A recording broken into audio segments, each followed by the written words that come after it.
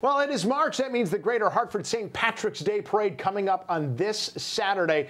And we are covering it all right here on Fox 61 and our sister station, the CW20. Joining me right now is one of this year's Celtic Scholars, Veronica McKenna from Wethersfield, a senior at Wethersfield High School. Hi. A pleasure to meet you. How are you today? I'm good. How are you? Good, good. First of all, congratulations. Thank you. I appreciate it. How does it feel to be named a Celtic Scholar? It feels good. You know, I'm very Irish. Our family's Irish. It's nice, and I'm so grateful for this opportunity.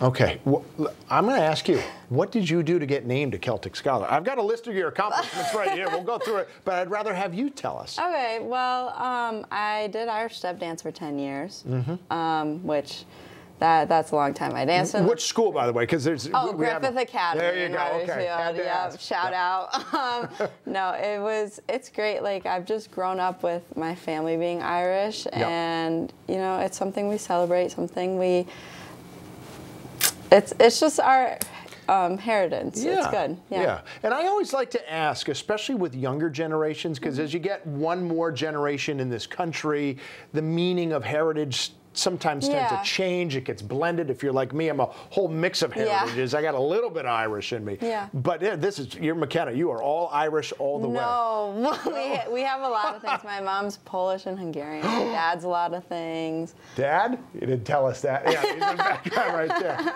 Yeah, we're like Italian too. Yeah. But yeah, our last name really puts it on display for you. Right there, yes. And of course, the scholar part of the Celtic Scholar. You're a member of the National Honor Society. Going to Eastern Connecticut State University in the fall, playing field hockey. Yeah. What are your ambitions there? I really want to become a physical education teacher. My grandpa was one. I'll be the first Irish woman in my family to graduate from college if I go through with it. That's which wonderful. Hopefully I will. I have a feeling you will. Thank you. But yeah, it's exciting. Yeah, I bet. So what is parade day going to look like for you? Well, I'm going to wake up.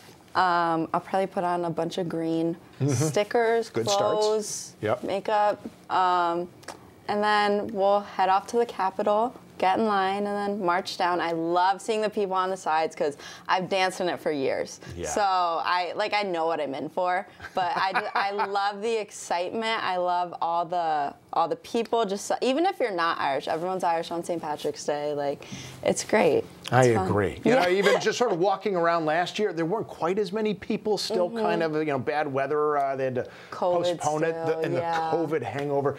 I bet you this year those streets are just going to be mobbed. I'm excited. People. My whole family is coming out. We're gonna cheer our hearts out because us Irish we can get rowdy, but it's all good things, you know. Yeah. I see you're a member of the school's Future Educators Club. Tell me about that. Yeah, so I'm the secretary.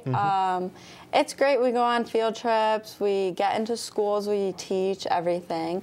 It's just my whole family's been teachers, and it's something that I want to do. And so by joining this club, I tried to get a peek into what the job is like, you know? And I found an interesting factoid just a few minutes ago. Oh, no. It's not just you and your brother who's at Wethersfield High School. Both of your parents are there now working too. Yes. What is that like?